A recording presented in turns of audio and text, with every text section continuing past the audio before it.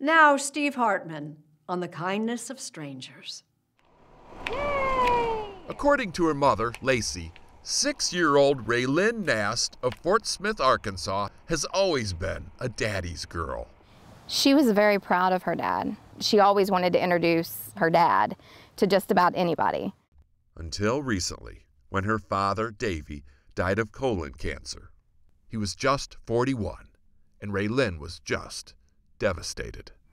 It was a cry that was pure heartbreak.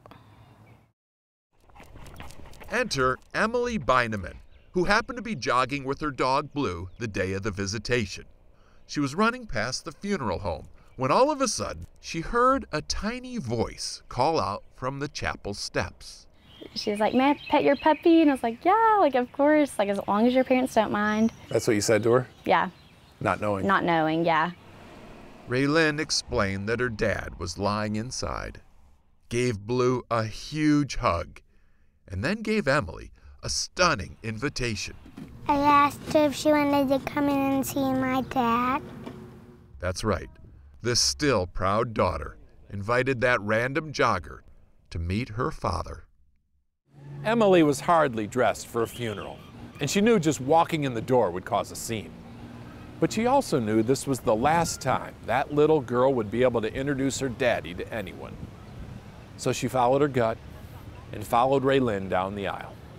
Everyone was kind of looking around like, where did she come from? And she came in right next to Ray, like they'd known each other for so long.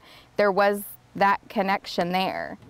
How could two people bond so quickly? She helped me feel better.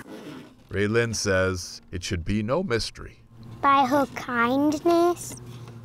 Recently, Raelynn and Emily got together again and now plan to stay friends forever. Sweet.